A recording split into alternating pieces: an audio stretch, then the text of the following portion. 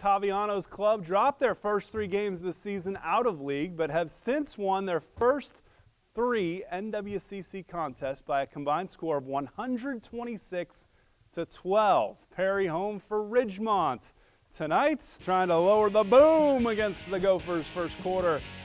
It's Ridgemont's Troy Cameron, screen pass to Keaton Fowles. But Austin Money and Eric Jackson there, 5-yard loss. Ridgemont stays at it. Little sweep to Tyrese Patterson, good for 10 yards. They're tough running, but 3rd and 16 after a penalty. Cameron to Patterson, 7 yards. They would be forced to punt. Turns out the punt is a good thing for Coach Burris' club. Look at this, Perry can't handle it. Ridgemont jumps on it at the 37, but they can't move it any further. They would punt it.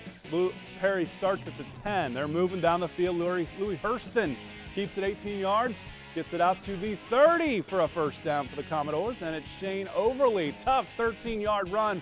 Boy, has he been good this year. Gets to the 43. A couple plays later, more from Overly, weaving outside and back inside. He's got blockers, 53 yards to the end zone for the touchdown, but a penalty flag brings it back to the 21. Touchdown is erased. Perry would score to go up 8-0, and they get the big win tonight, 56-6. They're still tied atop the NWCC.